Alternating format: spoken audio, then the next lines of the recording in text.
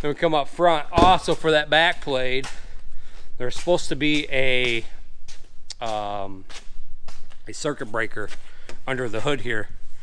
So this line here is for that back blade, and this is straight to the battery. There's supposed to be a circuit breaker in between here.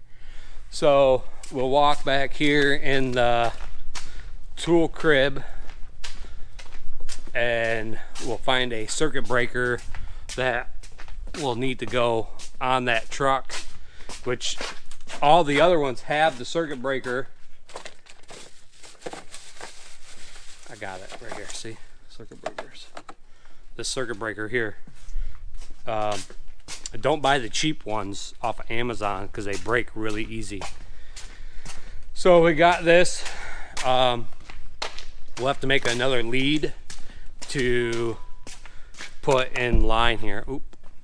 So now this will go, or we can cut this line. We can cut this line in half, and then this one will go somewhere in that line, and then we have to mount this somewhere in there. But that right there will be, and then this truck will be ready to go back out to the field, and I think that's it for this truck. So this truck, he was coming from the other side of town. He got halfway here and that switch on that controller went bad.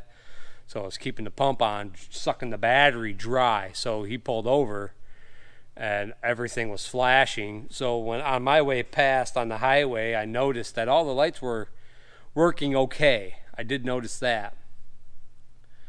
But I got over there, I was thinking all the lights are flashing pretty good, so if it starts it's something different. So this is what I came up with, was that back blade was staying on, and I didn't want to call a wrecker. So that's that. And the next couple clips will be us fixing this here thing so it has a circuit breaker in there, because every truck should have a circuit breaker on the back blade. So if this type of stuff happens and they short out quite often because they get piled with snow, that thing will just clicks off. So if you hit that button, clicks off, click back on, you got full power. So that's that, and we'll do that.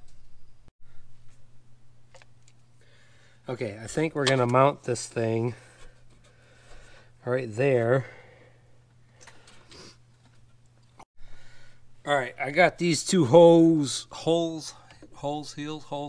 drilled out, and now we can get this thing mounted in there.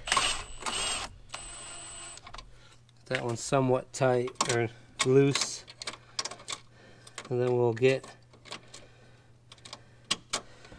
that one in there. Come on.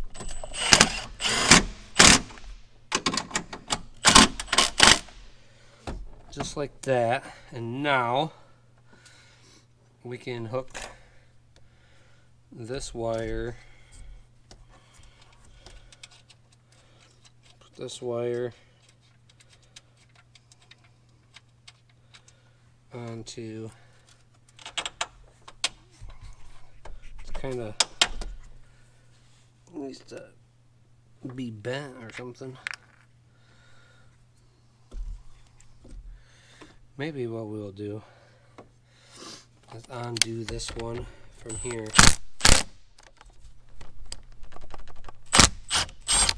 undo that one from there, take this wire off,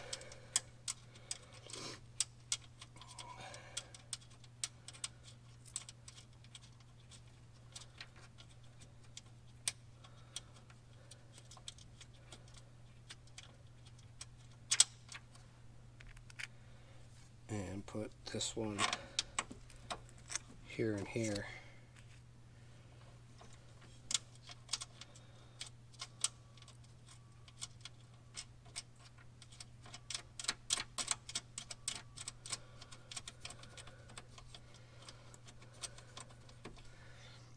that one there, and then this one will go here.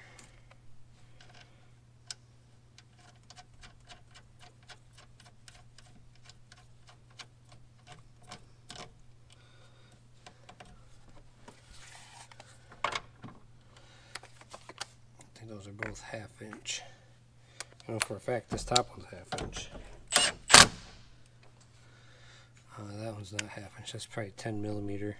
I think that one's a 10 millimeter.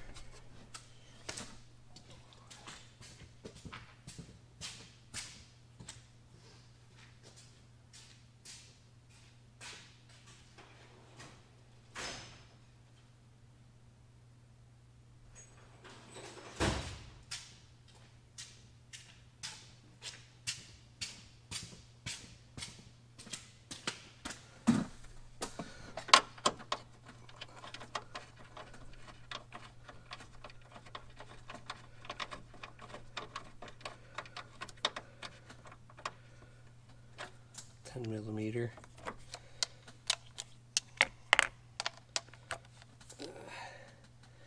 Zap that on there.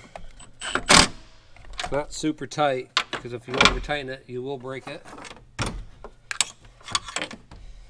And then this cord, which was just over there, it was on the rack, so I didn't have to make it.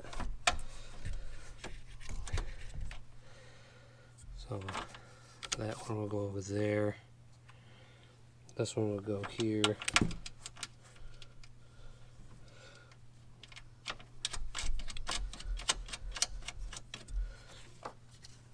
Tighten her up. That. And this one will go right here.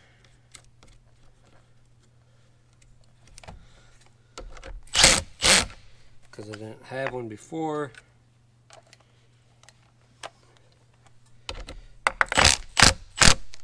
Why I didn't have one before, I don't know. Then these little rubber thingies go on the end, so just in case something tries to touch it. So now it's got power on, power off, power on, power off. So that's that. Pretty easy. But the back blade should have those. Technically the front blade should probably have one too, but it never gets one. I don't know why. Well, it don't. So on this episode we fixed the plow that was just whining. It, you know, got stuck on with that switch that we fixed earlier. And then it would have been an easier fix if it would have had that shut off switch on there that we caught on the side of the road that it wasn't there. So we installed that. So that's much better. That's the way the system is supposed to be wired, and it wasn't. So thanks for watching, and I appreciate it. And you guys have a good day. Bye.